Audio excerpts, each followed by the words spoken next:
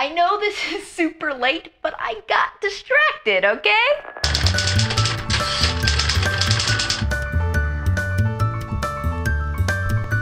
Hey guys, sorry I haven't been uploading as much as I usually do. I'm in the process of switching jobs, and so that's been taking up a bunch of my time. But I've missed you guys so much, and I have to booktube. It is a compulsion. So here we go, a little cathartic booktubing time for me.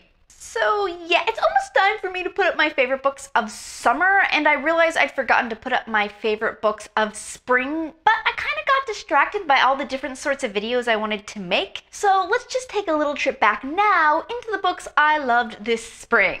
Number 8, A Soldier's Duty by Jean Johnson. I read this in June. This is just a wonderful sci-fi book. Sure, it's a bit heavy on the military jargon, but if you skim those parts, it's just beautiful. Our main character can see all the possible paths the future can take and the probability levels that each will happen. As she moves through life making decisions, the possible paths shift and the probabilities fluctuate.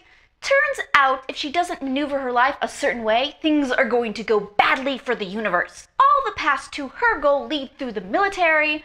I was highly surprised I love this book so much, but I got sucked into it so hard I think I am still reeling from it. Number 7, The Selection by Kiera Cass. I read this in May, and I was actually a bit skeptical going into this young adult book and came out of it really loving it. It took what could have been a really gimmicky plot and just made it really authentic feeling and super sweet. Number 6, Hope's Folly by Linnea Sinclair, read in June. I like this sci-fi romance series from Linnea Sinclair, but this is by far my favorite of the series. It has perhaps my favorite main character in a romance novel ever. I just got such a clear picture of Rhea in my mind, and she felt so authentically real, not just a set of characteristics, but someone who could sit down next to me and start talking and I would believe she was real. Fully realized, I guess is a good way to put it. It's super good. At number 5, Rush Too Far by Abby Glines, read in May. This is just Fallen Too Far rewritten from Rush's point of view. I didn't think I would like reading the same plot over again, but seeing it from Rush's point of view was actually really fascinating. Enough so that I immediately reread Fallen Too Far right after to compare the differences, and she did a really amazing job with the different perspectives. Both these books are kind of like crack for me, and this is also the first new adult series I ever read. Number 4, The Biography of Steve Jobs by Walter Isaacson. I finished this in April. This was just a fascinating read. Steve Jobs was a complex man, brilliant, but definitely not always the perfect human being. I think this book does a good job showing that complexity. Oftentimes with famous figures, we get a black or white view, all or nothing. Even after this bio came out, a lot of people were like, he was justified in being so awful because of the great things he produced. But in this book, his friends and family are quick to say that they fully believe that the brilliance he produced was not dependent on him being such an awful antisocial schmuck. He could have done the same thing while still treating others like human beings.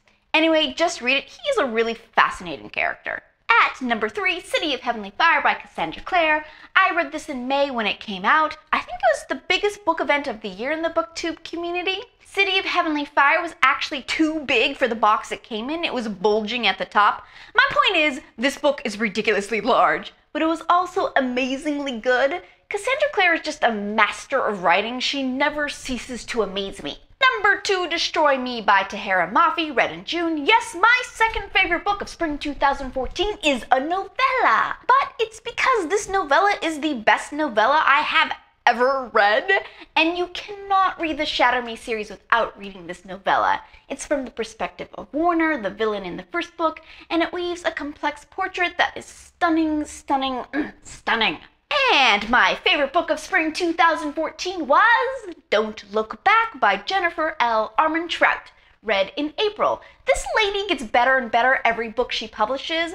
I can't wait to see what she publishes next. Don't Look Back is a young adult thriller, and I'm not typically a thriller fan, but this is so elegantly done, and it will have you at the edge of your seat. If you haven't read this yet, pick it up. It tops my list because it's just that good. Alright, those are my favorite books of spring 2014. What was your favorite book of spring? If you can remember back that far, I had to go in and check the read dates in Goodreads.